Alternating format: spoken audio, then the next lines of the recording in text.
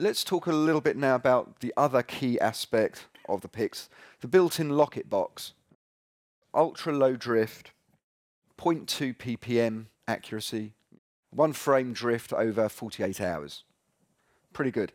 Even when you power down the PIX and remove all power, it's got a built-in internal battery that keeps accurate counting for up to 4 hours. So through lunch you shouldn't need to rejam anything, or this will maintain accuracy. The built-in locket box allows us to act as a high accuracy timecode generator and very accurate gen lock for feeding to cameras to maintain lock between cameras in a multi-camera shoot. It's also a reader, and we can read external timecode from a LEMO input or from BNC, so that's standard LTC timecode, or we can read timecode over the SDI, as I mentioned earlier, or HDMI, although HDMI is only supported by low-end Sony cameras.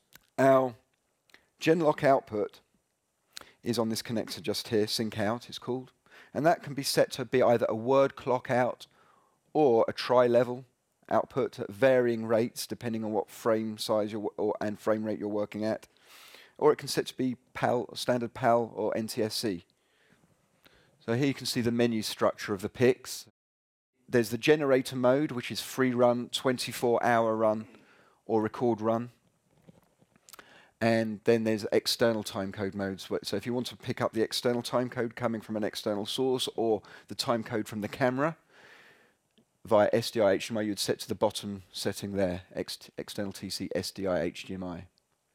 Because we're a generator and a reader, this opens up a whole range of possibilities with such a wide range of cameras. If the camera has no timecode or genlock facilities, it doesn't matter. We just take in that video stream. We can stamp that recording with timecode, even if the camera has no timecode.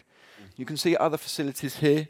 The sync out, this is where we set our genlock output for feeding to cameras such as Alexa's F3s and Red cameras. And you can see all these different options available from NTSC and PAL all the way through the various tri-level sync generators. This would be used typically in a scenario where you're in a multicam shoot and you want to ensure the cameras are running all at exactly the same rate. So you'd have a PIX mounted to each camera.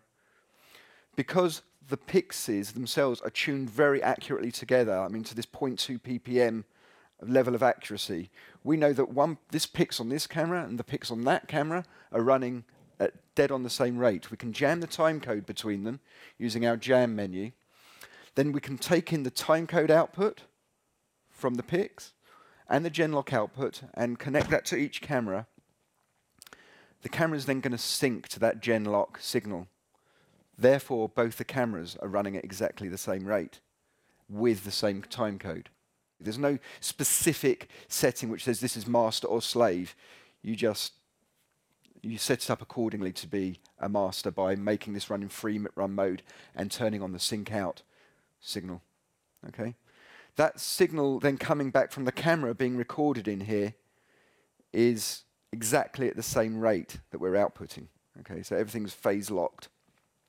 And that's the main purpose of having a sync out port there. We can also feed that sync out signal to an external audio recorder to make sure that that's running at the same rate as well. If you're using a sound devices recorder, you don't need to worry about a hardwire link on that because of the accurate ambient circuitry in a 788 as well and the 7 series recorders.